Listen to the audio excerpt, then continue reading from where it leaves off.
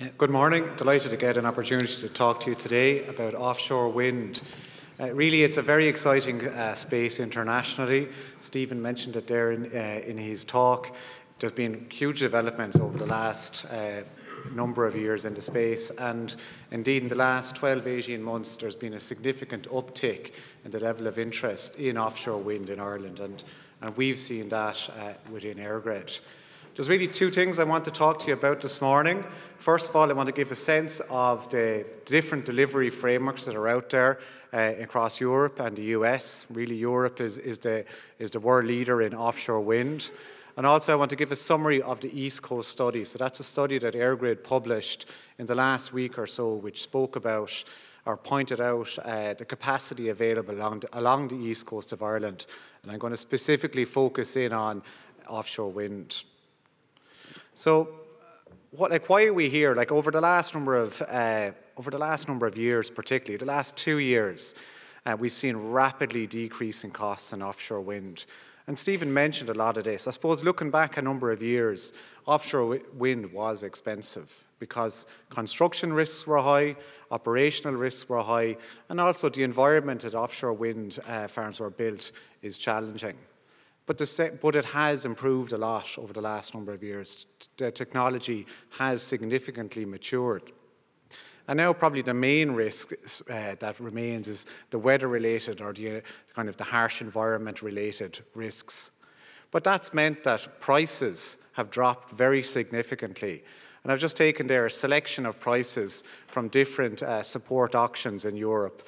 And over the last, particularly about 18 months ago, that's when they really started to drop. There was a sudden drop in the outcome of those auctions. And like Stephen mentioned there earlier on, the projection is that that will continue.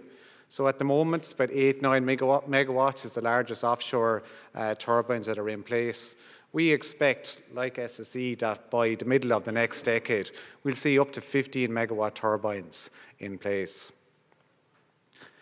There's a number of different delivery models for offshore wind internationally. And if you see there the graphic on the right, like an offshore wind at its very, very simplest consists of three things. You've got the grid connection, which is shown in red.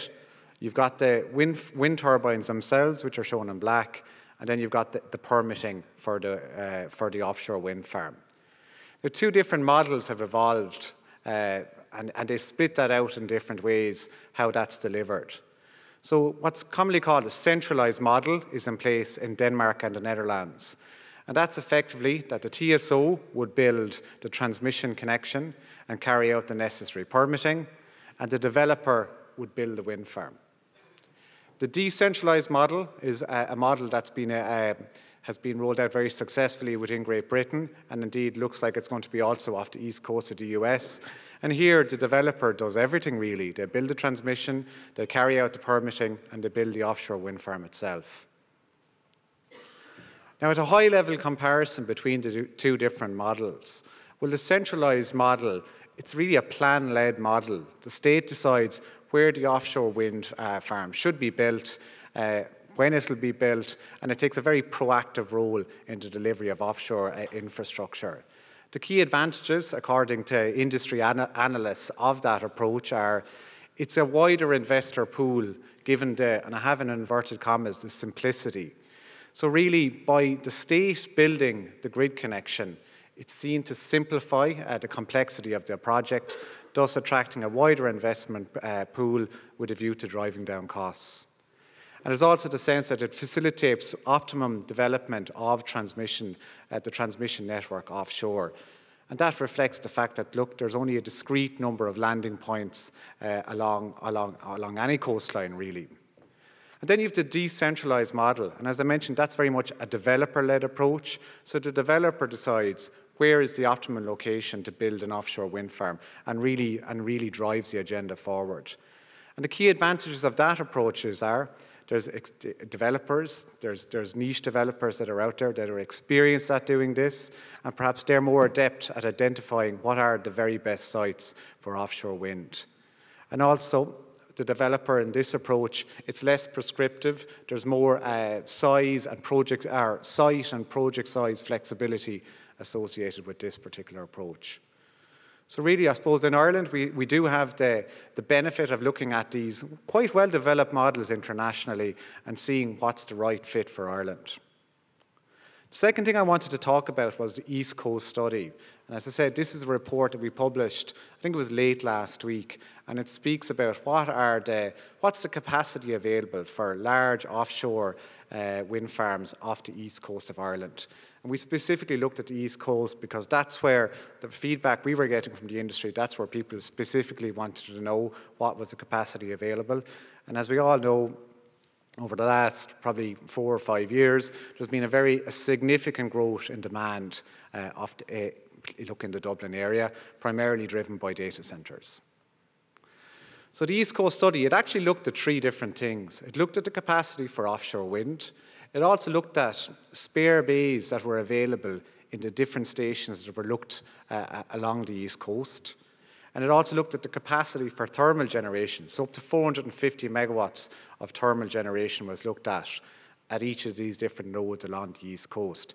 So effectively, we took 9 different locations, 3 north of Dublin, 3 within Dublin, and 3 south of Dublin, and looked at the capacity and spare bays available in each of those stations.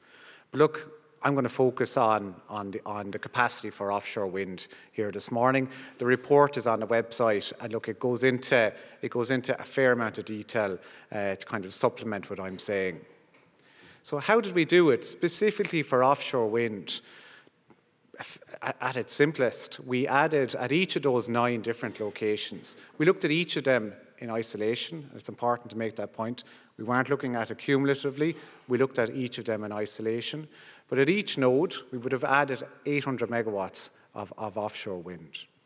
And then we would reduce to 800 megawatts in the overall model to make it balance. And effectively, we took off the most expensive thermal generation to make the case balance, to make the study balance.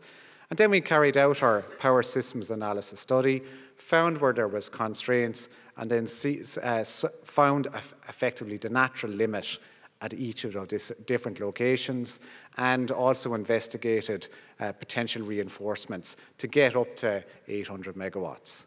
Why did we pick 800 megawatts? Look, from looking at jurisdictions similar to Ireland, so for example, Denmark and particularly 700-800 megawatts seems to be about a standard size of an offshore wind farm. So looking specifically then at the opportunities north of Dublin. So we looked at Louth, 220 kV station, which is a very big station just outside Dundalk. We looked at Oriel. That's a conceptual station which reflects the fact that there is a Gate3 Oriel wind farm. And finally, Woodland. It's a 400 kV station just north of Dublin.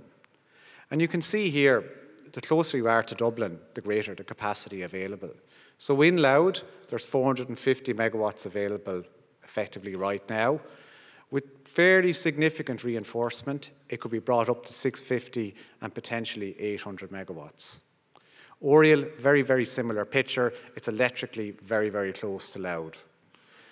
But Woodland is an extremely strong node on the transmission network, and it was found that 800 megawatts is available in Woodland 400 kV station. Looking at Dublin itself, so we looked at 3 stations in Dublin, Finglas and Poolbeg.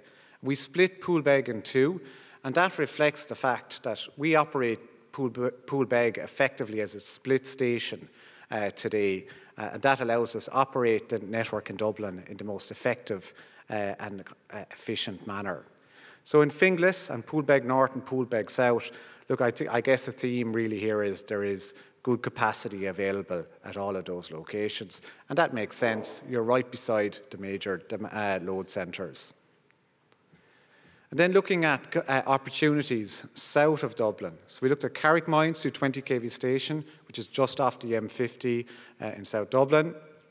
We looked at Ballybeg. That's currently a 110 kV station, but we effectively looked at, well, if that was operated up to 220 kV, and there's actually a circuit going between Arklow and Carrickmines, which is built to 220 kV standard, but operated at 110.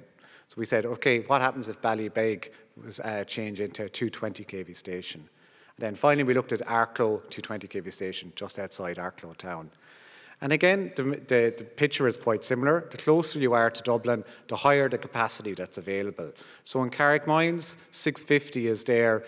If we put in a new circuit between Carrickmines and Poolbeg, we get that up to the 800. Ballybeg, there's 500 available. Again, it's assuming that it's operated at 220 and we have 220 kV overhead lines in and around there. And with uprates, we can get it up to 700. Arklow, similarly, similar numbers. There's 350 there in the existing network, and we can get it up to 800 if we up voltage and uprate 220 kV circuits from Arklow into North Dublin. So just a brief summary of the capacity, really. And again, it's a common theme. Within Dublin, we can get the 800 megawatts. Looking at North and South Dublin, the closer you are to Dublin, the more capacity that's available right now. So look, I think Stephen mentioned it there. There's going to be, and I think it came up a lot, quite a lot there yesterday as well. We're going to need a lot more renewables in the context of 2030. I just have a graphic here which shows tomorrow energy scenarios from 2017. So focusing specifically on offshore wind, it shows up to 3 gigawatts of offshore wind. We're updating these numbers at the moment. We'll be publishing tomorrow's Energy Scenarios 2019, and it will be interesting to see how these numbers evolve, and we'll be seeking your feedback on that. There's a number of different models available to deliver offshore wind. These are big projects, and there's some, I suppose, good established frameworks there from which Ireland can learn from. And finally, the East Coast study, there is significant capacity available for offshore wind off the east coast of Ireland. That's it. Thank you.